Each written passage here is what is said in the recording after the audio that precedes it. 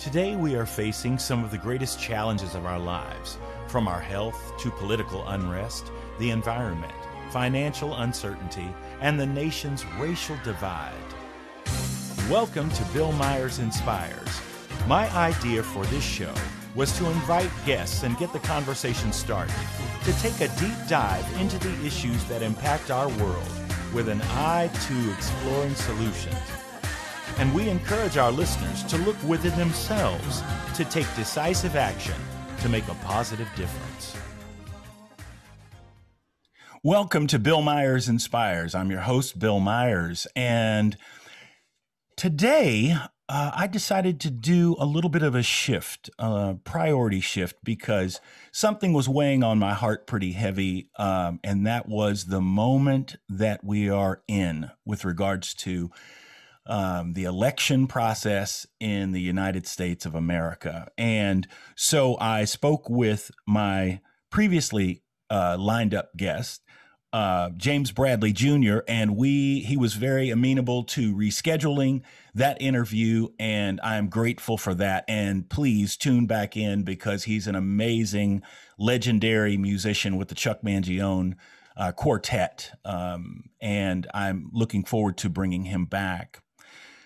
However, today, what was on my heart was the idea of the moment that we are in and this election. And I could not help but think that this being the last show prior to the election, that there was something else that I was being called to take a look at. And that is this election process itself. And I thought it would be a good idea. There's so much emphasis on the voting and all of that. I thought it would be a good idea to visit and take a look at how our voting rights came to be. I mean, when this nation began, what was the idea of voting and how did it evolve over time? So I'm going to take a dive into that before I introduce my guest for today. But before I do that, I would like to share a quote from the Reverend Dr. Martin Luther King Jr., which I think speaks to this very moment. We are now faced with the fact that tomorrow is today. We are confronted by the fierce urgency of now. In this unfolding conundrum of life and history, there is such a thing as being too late. This is no time for apathy or complacency. This is a time for vigorous and positive action. And perhaps it's the sentiment of that quote that caused me such unrest last night. And so I decided to switch gears. So I would like to take a look at the voting process from the beginning to the current day so that we can all understand, because I didn't fully grasp these facts. And I thought, well, if I'm going to look at it, I might as well share this information with all of you as well. So in 1776, voting looked like this. Only people who own land can vote. And then the Declaration of Independence was signed. The right to vote during the colonial and revolutionary periods is restricted to property owners. Most of them are white, male, Protestants over the age of 21. So only a select few were able to vote during that time. In 1787, no federal voting standard and states could decide who could vote according to the United States Constitution that was adopted, because there is no agreement on a national standard for voting rights. States are given the power to regulate their own voting laws. In most cases, voting remains in the hands of white male landowners. In 1789, George Washington was elected president. Only 6% of the population can vote at that time. In 1790, citizen, which equaled white. 1790 naturalization law was passed. It explicitly states that only free white immigrants can become naturalized citizens.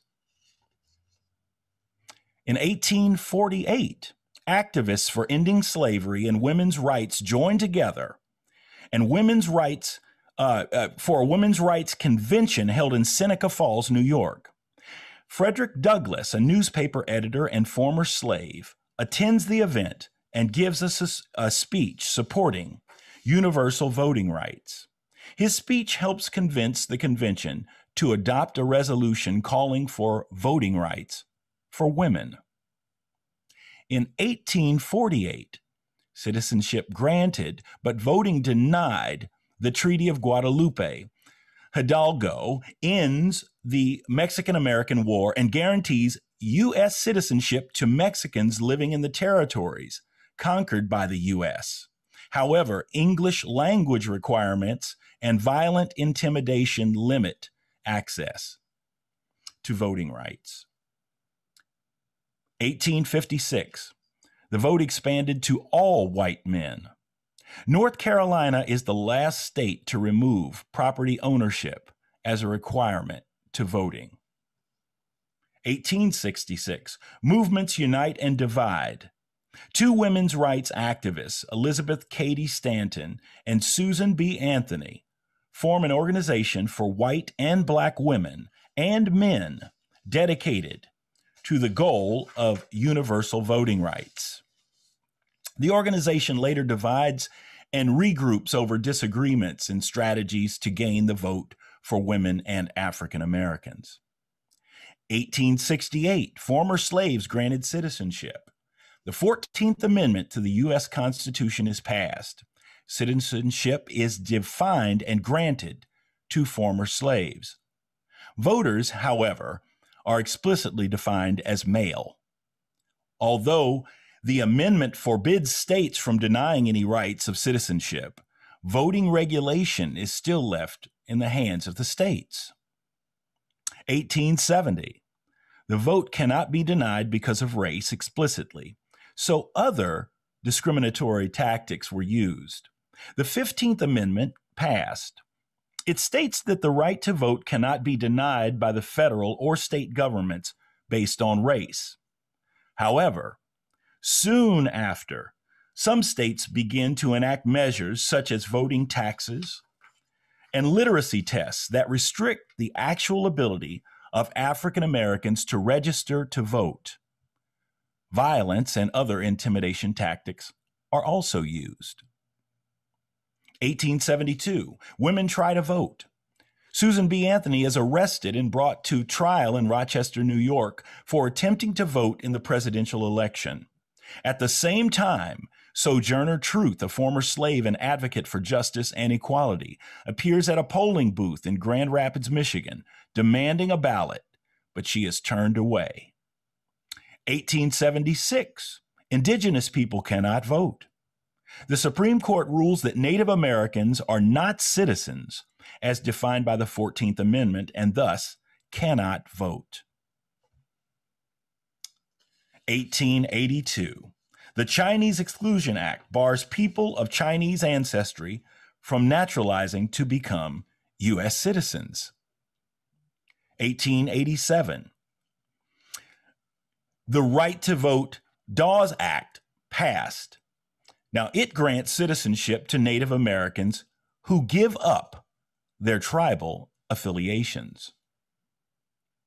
1890, Wyoming admitted to statehood and becomes the first state to legislate voting for women in its constitution. 1890, indigenous people must apply for citizenship. The Indian Naturalization Act grants citizenship to Native Americans whose applications are approved, similar to the process of immigrant naturalization. 1912-1913, women lead voting rights marches through New York and Washington, D.C. 1919, military service citizenship for Native Americans. This is fascinating because as much as we look back into this past, we have echoes of this past actually occurring today during this election cycle as well. In 1920, the right to vote extended to women. The 19th Amendment passed, giving women right to vote in both state and federal elections. 1922, Supreme Court rules that people of Japanese heritage are ineligible to become naturalized citizens. In the next year, the court finds that Asian Indians are also not eligible to naturalize. 1924, the Indian Citizenship Act grants citizenship to Native Americans, but many states nonetheless make laws and policies which prohibit Native Americans from voting. 1925, Congress bars Filipinos from U.S. citizenship unless they have served 3 years in the Navy. 1926, while attempting to register to vote in Birmingham, Alabama, a group of African American women are beaten by election officials. 1947, legal barriers to Native American voting is removed. 1952, all people of Asian ancestry are granted the right to become U.S. citizens. In 1961, the 23rd Amendment passed. It gives citizens of Washington, D.C., the right to vote for a U.S. president. But to this day, the district's residents, most of whom are African American, still do not have voting representation in Congress. 1963, 1964, state officials refused to allow African Americans to register by using voting taxes, literacy tests, and violent intimidation. 1964, the 24th Amendment is passed. It guarantees that the right to vote in federal elections will not be denied for failure to pay any tax. 1965, the Voting Rights Act passed. It forbids states from imposing discriminatory restrictions on who can vote and provides mechanisms for the federal government to enforce its provisions. The legislation is passed largely under pressure from protests and marches earlier that year, challenging Alabama officials who injured and killed people during African American voter registration efforts. 1966. After the legal change, struggle continues for social change. Civil rights activist James Meredith is wounded by a sniper during a solo Walk Against Fear voter registration march between Tennessee and Mississippi. The next day, nearly 4,000 African Americans registered to vote. In 1971, the voting age is lowered to 18. The 26th Amendment is passed, granting voting rights to 18-year-olds. The amendment is largely a result of the Vietnam War protests, demanding a lowering of the voting age on the premise that people who are old enough to fight are old enough to vote. 1975. Amendments to the Voting Rights Act require that certain voting materials be printed in languages besides English. In 1993, the National Voter Registration Act passed. Intends to increase the number of eligible citizens who register to vote by making registration available at the Department of Motor Vehicles, Public Assistance, and Disabilities agencies. In 2000, residents of U.S. colonies are citizens, but cannot vote. Nearly 4.1 million people total cannot vote in presidential elections and do not have voting representation in the U.S. Congress. Nearly 4 million U.S. citizens cannot vote because of past felony convictions. Especially in the South, a person with a felony conviction is forever prohibited from voting in that state. These laws are a legacy of post-Civil War attempts to prevent African Americans from voting. Ex-felons are largely poor and people of color. 2002 Help America Vote Act, passed in response to disputed 2000 presidential election. Massive voting reform effort requires states to comply with federal mandate for provisional ballots, disability access, centralized computer voting lists, electronic voting, and requirement that first-time voters present identification before voting. In 2008, the top two primary is enacted, allowing voters to choose any candidate regardless of party preference.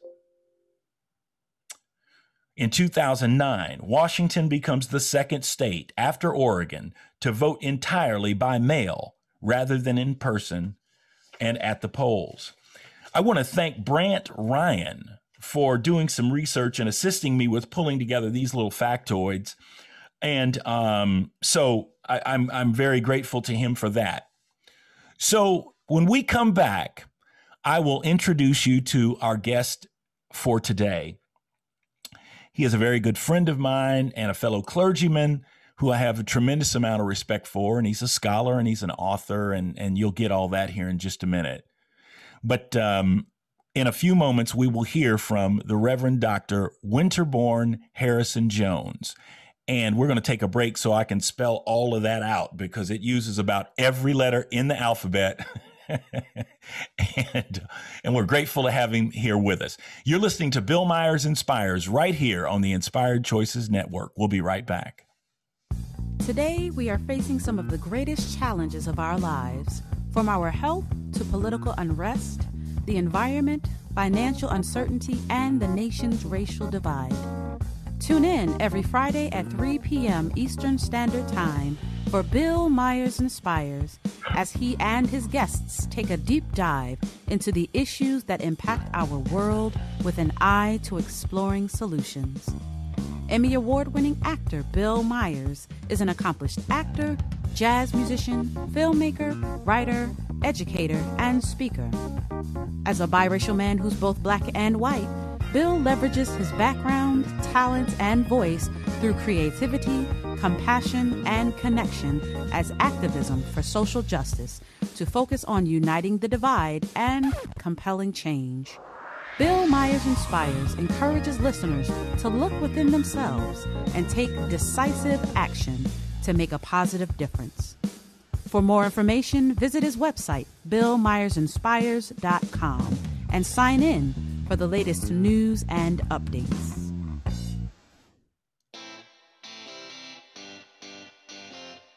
Are you a subject matter expert? Are you here to share your expertise with an audience waiting to hear from you in only the way you can deliver? Are you ready to have your voice amplified across the airwaves? Inspired Choices Network has a global radio platform streaming to millions of people across the world. Professionally produced and supported by an accomplished team every step of the way, you can broadcast from anywhere in the world, knowing your voice matters, and we ensure it is delivered with ease and efficiency. Eager to hear your message, the world awaits. Contact us today to become an Inspired Choices Network radio host. Email become a host at inspiredchoicesnetwork.com.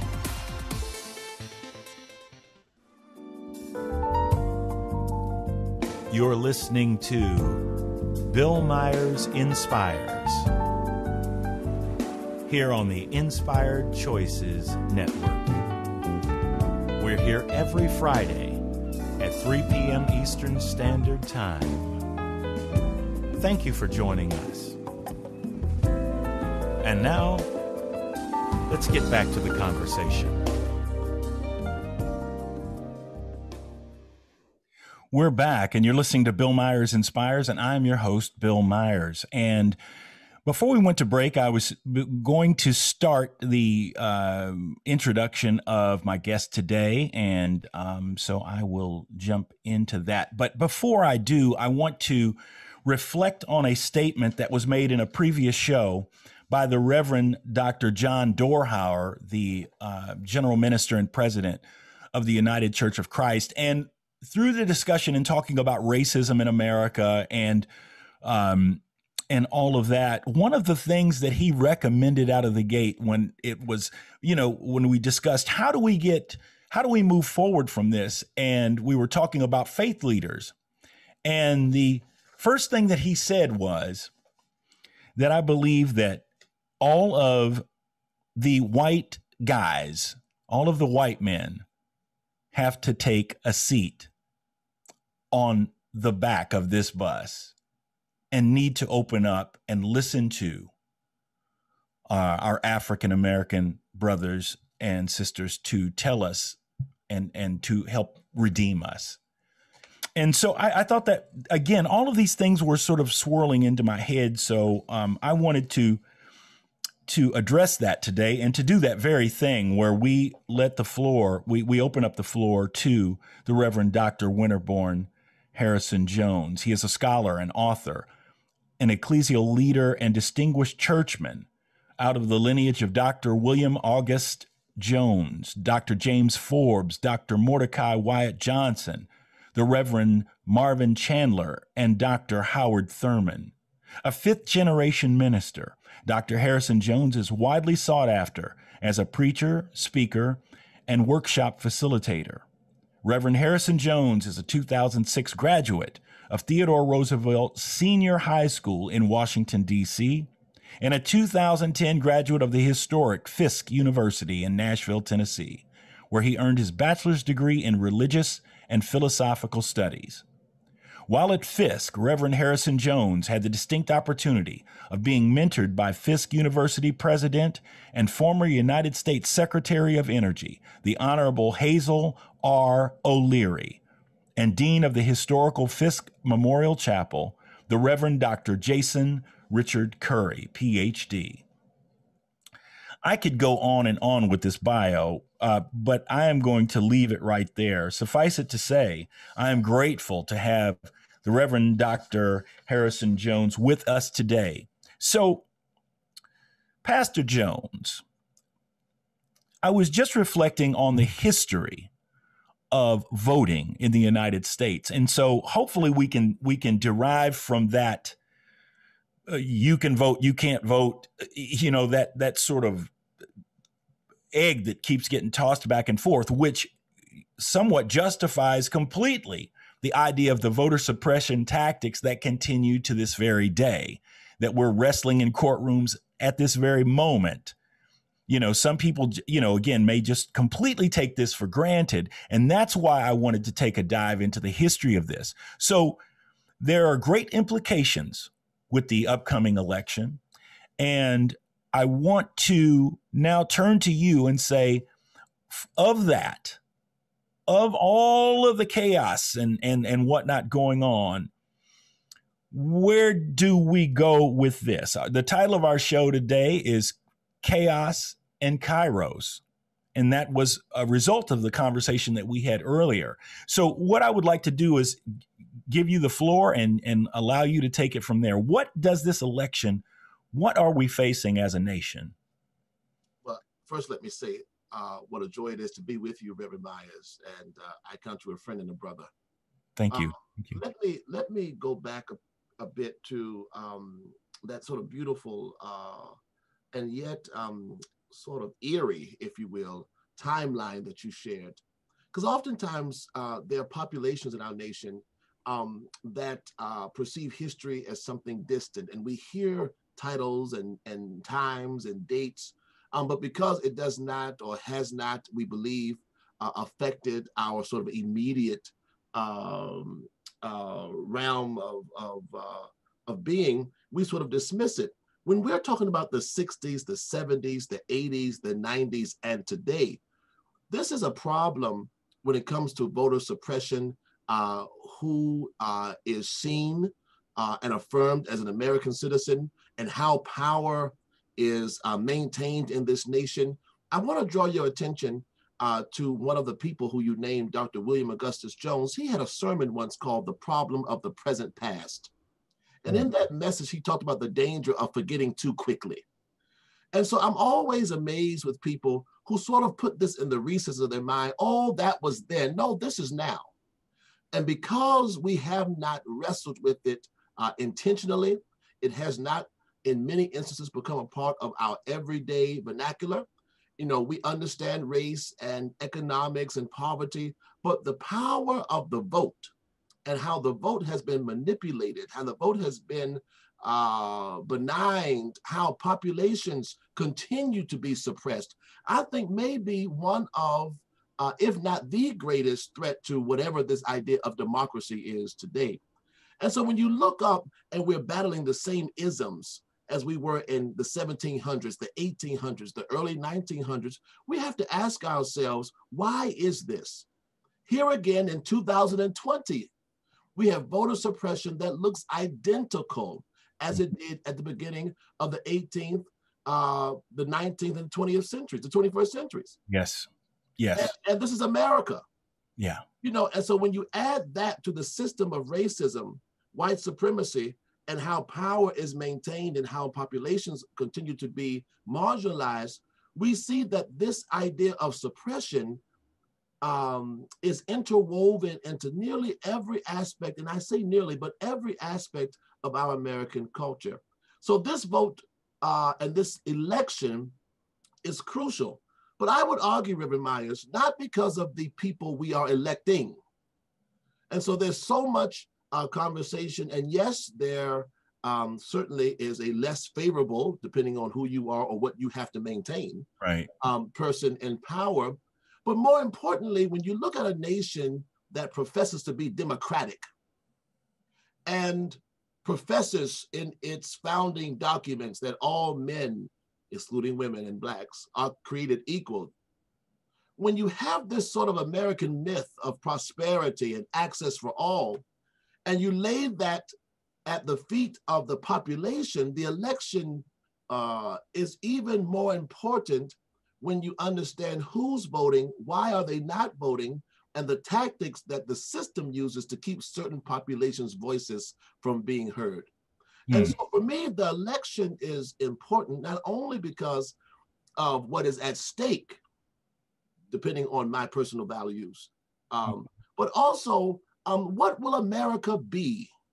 So I think that this idea of Kairos and chaos, this Kairos being a word out of theology that means God's timing. When you look at what's happening in the world, large numbers of protests, you have the spirit of Pentecost, if you will, of unrest. There is something within the American spirit that has been shaken and is coming alive. For me, the election is but a part of this larger story of what is happening in our nation and around the world, where we see marginalized populations taking their voices, their agency, their power, and saying there has to be a different way. Mm-hmm. So what's happening in America is the same thing happening in Rwanda. It's the same thing happening in South Africa. It's the same thing that has happened in different episodes throughout American history. The people, the masses of people are coming out to say, this is not how we envision our future. And they are using the power of the vote and the voice to make that known. Now, for me, I would not care who the candidates are when you think about it broadly. More importantly, I am listening, oftentimes with great frustration, to the rhetoric that is being used. How are we as a nation articulating our core values? What do we believe? What is our credo? What do we believe about human rights, human sexuality, peace, love, justice? And for me, the vote is how we, the masses, exercise our agency and let the world know that, yes, this is who we are, but no, this is who we are not. So for me, voting, whether you are pro or con, you're exercising some right. But more importantly, those who do not vote and what not participating in the democratic process does, it maintains and it solidifies, it cements our future in a way that I'm not sure we all are on the same page as to the detrimental effects, if you will, of not being a part of this process. So the election is crucial, depending on your values. But more importantly, I am looking intently at how the American population is responding to this Kairos moment. We have been here before. This is not the first time we have been at the crossroads of justice and inequality. And this is not the first time when we have had much at stake. But I'm looking and I'm searching not only to see those who defend whatever they perceive their rights or values to be, but those who do not participate and leave it to others to dictate what their future may be. Yeah, you said it. You said it. And that is a significant concern to me as well. And perhaps that is what had me pretty restless last night and really wrestling with the show that needs to happen today. Of course, this is the final show that I will have prior to the election. And so I felt that there was something that needed to be said. There was something that needed to be viewed regarding this election. It's very interesting because you know as well that I'm a musician and all of that. And so over the last week or so, the city of Indianapolis has hired musicians to set up outside of the city county building where the elections, the early voting processes have been taking place. So these lines are, 2.5, 3 hours long and snaking all the way around. But there was something so I wound up playing for that occasion, as many musicians are sort of moving in. And I was just struck by the fact that this line never went away. And that line has been in place for days. And so you had a sense of real commitment. You had a sense that people were there on purpose. The music sort of helps ease the process, when you can tap your toes and go through a 2.5, 3 hour line. And I was grateful to participate in that and also to witness that commitment of many others. And again, the question you raise is who knows what is in the minds of each one of these individuals as far as which America are you looking at? Which America are you choosing? This is, Dr. King's reference to the two Americas. And that seems to be what is perhaps on the ballot. You know what I mean? Regardless of whatever way you go with this. That's what we're voting for. We are voting for the future of the nation. The candidates are problematic in many ways. They all have records and legacies of things that have come into ill repute, if you will. Okay. During the election, again, based on my preferences, some more than others. But more importantly, is this idea of what will our future be? And I don't speak now as sort of eschatologically, so sort of distant, but literally the fabric of our nation is on the ballot. And how we envision, so Walter Brueggemann wrote a piece, I think his most famous piece, called The Prophetic Imagination, where he says, as part of that writing, that the most dangerous threat to any empire is the prophet, is the visionary. Those are the things that I am hoping are being nurtured and unearthed in this moment. I am very happy about the record number of voting turnout, but I also recognize the games that have been played with the U.S. Postal Service and the obstacles that have been put in place for people to vote. But this idea of catharsis that you speak of resilience, people who have stood in line. Now, you said 2 or 3 hours. I wish, but I've heard 6, 7, 8. Oh, yeah. Hours.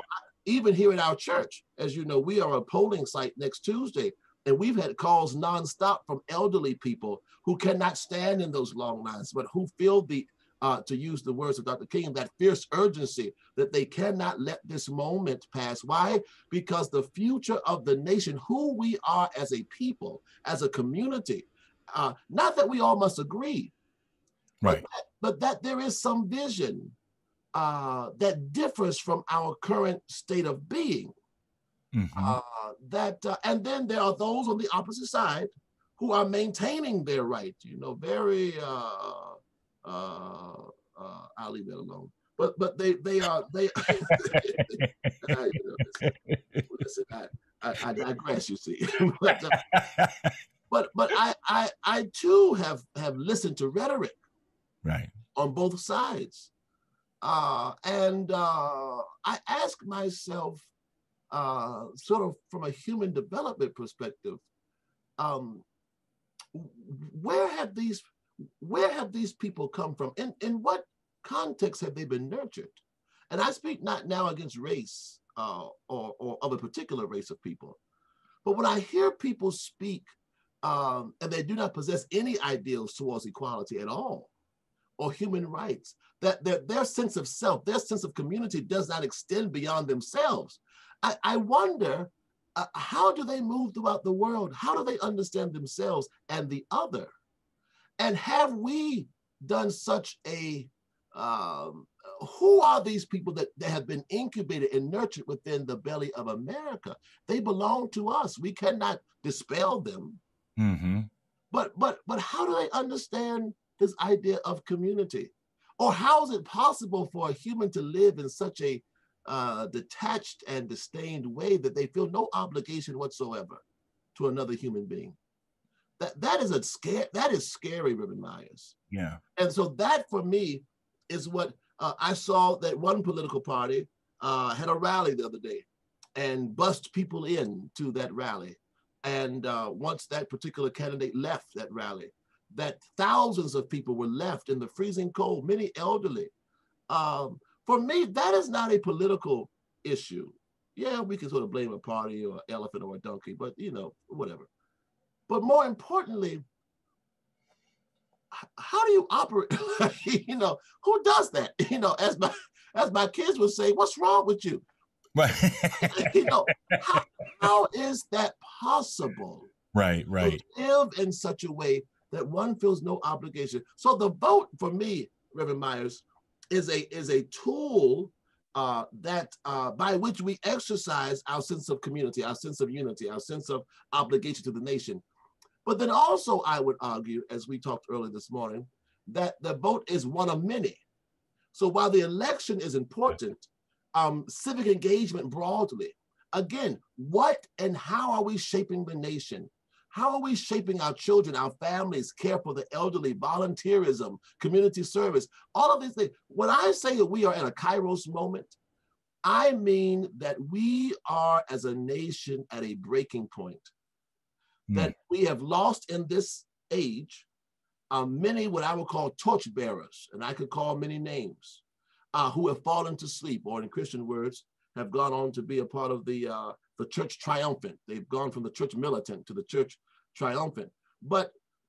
So then, as Dr. Taylor would say, the plot thickens, the chasm widens, because now it's you and I. Yeah. And how are we exercising that right as American citizens, as sisters and brothers, as part of the human family, whatever you want to call yourself? We're here on this globe. I mean, we're global co-inhabitants. I mean, for those who want to speak sort of broadly, esoterically, but what and how are we shaping the world? And for me, that is a conversation that I wish we would be having now. Right. Along with this conversation on the vote, because Tuesday will come and go. In American history, many Tuesdays have come and gone for election days. Some stolen, some rightfully won. And history has yet to decide or to bleed all the secrets of the outcomes of them all.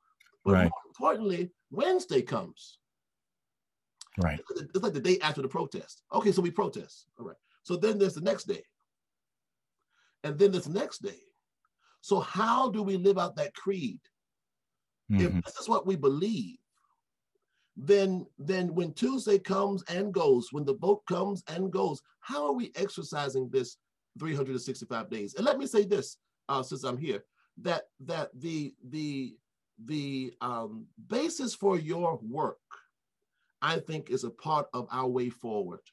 Beginning this conversation, bringing people from quote unquote opposite points of views and creating space where I'm not trying to indoctrinate you or to proselytize you. but where we are able to at least as humans envision a better tomorrow. Is there some creed we can shape, right, beyond our barriers of difference or indifference, that will allow us to leave this world in some way better than we first found it? You're on it. And I want to take a dive and a little peek into what that might look like in this next segment. So we're going to take a break right now. And you're listening to Bill Myers Inspires with my guest today, the Reverend Dr. Winterbourne Harrison-Jones. And we're discussing chaos and Kairos, the status of the current election process here in America, and moving forward from here. We'll be right back in just a moment. Today, we are facing some of the greatest challenges of our lives, from our health to political unrest, the environment, financial uncertainty, and the nation's racial divide. Tune in every Friday at 3 p.m. Eastern Standard Time for Bill Myers Inspires, as he and his guests take a deep dive into the issues that impact our world with an eye to exploring solutions. Emmy Award-winning actor Bill Myers is an accomplished actor, jazz musician, filmmaker, writer, educator, and speaker. As a biracial man who's both black and white, Bill leverages his background, talents, and voice through creativity, compassion, and connection as activism for social justice to focus on uniting the divide and compelling change. Bill Myers Inspires encourages listeners to look within themselves and take decisive action to make a positive difference. For more information, visit his website, billmyersinspires.com, and sign in for the latest news and updates.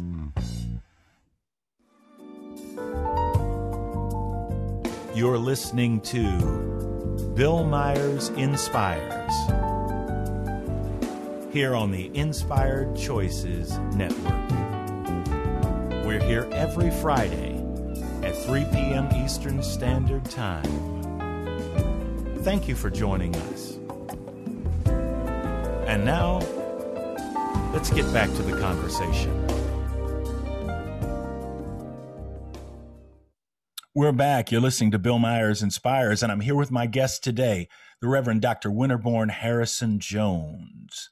And we were just discussing the implications and perhaps consequences of moving forward. What happens after this election? How do we show up as a nation? How do we show up as people when we make this decision of what this nation wants to be moving forward? So we were just talking about this before the break, and now I want us to dive a little deeper into the moving forward. But before we do, I just want to make this point, Dr. Jones, and it is the continued distress, and by no means am I trying to step into addressing the political nature necessarily, or the occupant of the White House. I'm not trying to become political, but what I am trying to say is the slogan that has been adopted and has been run out there about "Make America Great Again." As I view this here document of voting rights from the beginning, and in the beginning there was voting. Okay, so when I look at this, I'm trying to find out where that stellar period was. Was it 1873? When did I skip something? Because the America Great Again thing is a dream that is yet to be realized. It's, at least in my lifetime, which is about a quarter of the nation's history so far, and I've lived through some of that, and my great grandmama was, first generation free. I knew her. She was educated by, George Washington Carver and Booker T. Washington at Tuskegee Institute. That's where she married my great grandfather. So I'm going, what unaccounted period are we referring to when everything was, people singing and dancing in the streets? So I just want to start with that statement. Now we can move forward, but I just want you to understand how that has always felt somewhat nightmarish to me, because I cannot identify said period when things were good, and good for whom. And good for whom. I read a piece that I had sent myself a couple of years ago, and I happened to come across it last night. And it was a piece dealing with wealth in America. And it said, at the current rate that we are going, and blacks have really progressed. Okay, at the current rate that we are going, it would be 228 years for a black person to rise to the level of where white people are in this nation right now.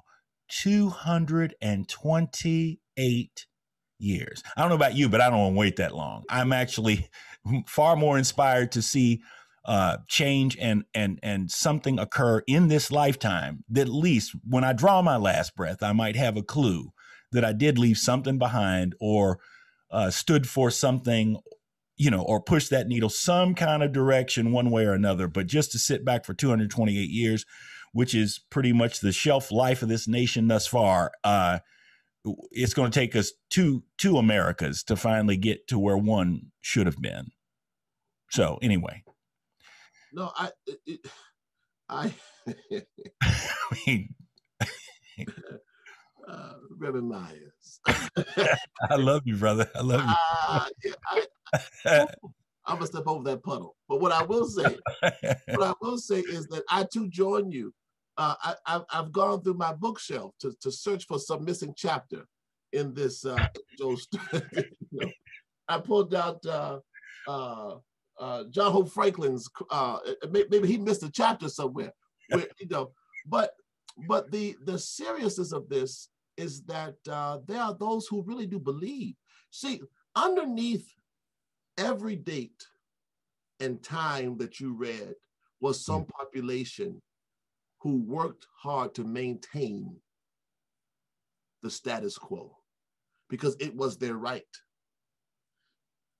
It is my right to own U.S. property. It is my right to strip you of citizenship. It is my right to maintain power. And so when we talk about, again, the system of oppression, systems are maintained. And as I often tell my classes I teach at IUPUI, is that systems do not just fall apart. They must be abolished. And when you talk about inequality, racial inequality, or voter suppression in America, there was never a time in this nation.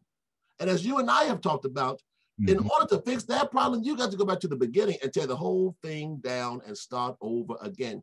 And that is what Kairos invites us to do. Kairos invites us not to put a Band-Aid on it, not to put a Sharpie on it, but to look at the problem. How do we solve this problem? What mountains must be moved? What hard conversations must be had? And more importantly, not who must give up power, but how do the masses demand, again, the masses again demand that this is not how we envision our future. This week in class, I had my students listen to two pieces. And I asked them to read them first before they listened to them. One was Gil Scott-Heron's B Movie. Okay. And one was Nina Simone's Mississippi Goddamn. And they immediately drew lines of similarity between the ethos and the themes of both. But Nina has this cadence about go slow. Emancipation, go slow. Liberation, go slow. And so this idea of putting off the work to another age, and those in power saying, you know what, I think you've had enough of this age. We'll pick this back up again. So again, what's happening in the streets, Reverend Myers, I think is so empowering to me.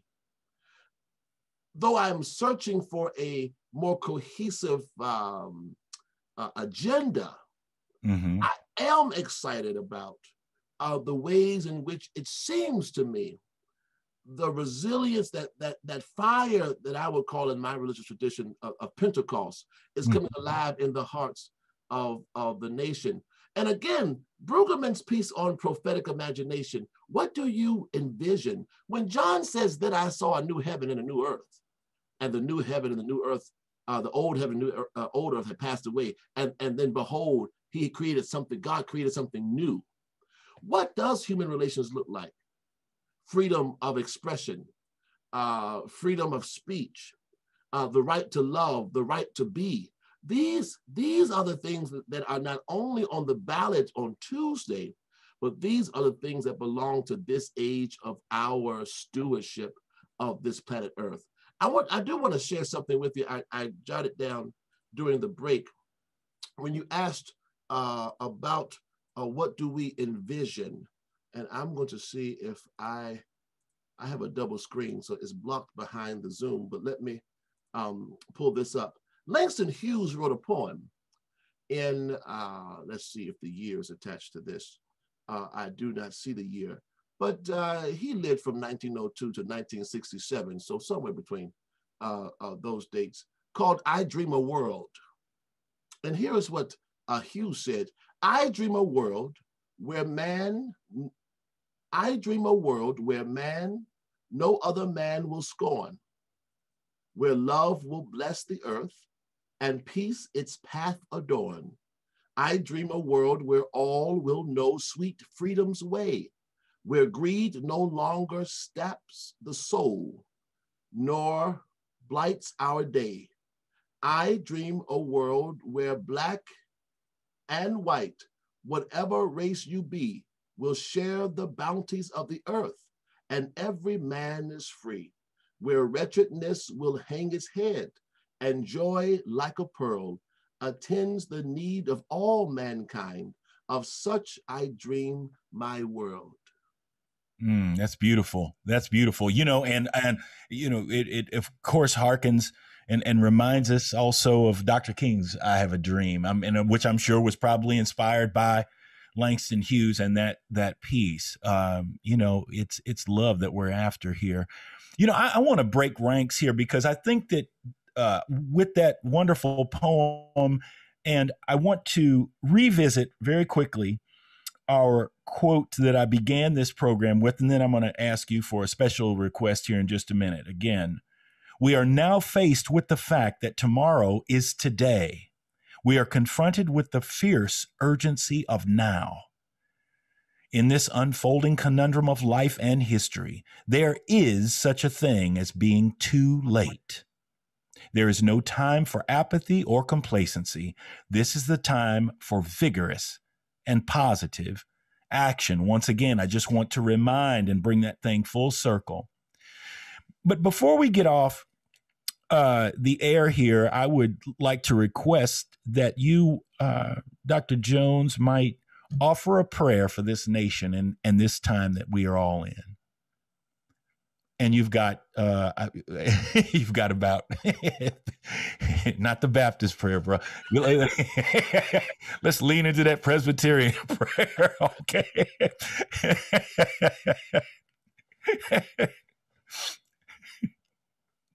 Let us pray. God of light and love, we honor your presence this day, and we thank you for the gift of life and for your subtle reminders to us that you are still in control. Oh God, as we stand at the intersection of chaos and Kairos, charge our hands and open our ears and our hearts that we may sense and hear and see and respond faithfully. For those who cling to the virtues of justice and mercy and peace, oh God, may we stand boldly in the tradition of Deborah and Esther and Jeremiah and Isaiah. When your voice called out, oh God, who shall I send and who will go for us? Allow us in our head and our hearts to respond as Isaiah and say, Lord, here am I, send me. Amen. God, let us go together, walk hand in hand, inspire our hearts and guide us always. May the fire of Pentecost burn within us, and may we, oh God, be a part of building your vision for a better world. Amen. We ask you. Thank you for spending your afternoon right here with us at Bill Myers Inspires.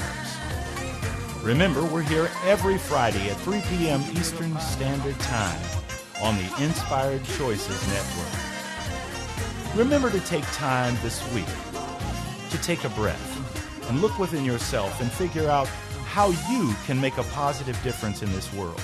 Spread the word, and we'll see you here next Friday. Have a wonderful week.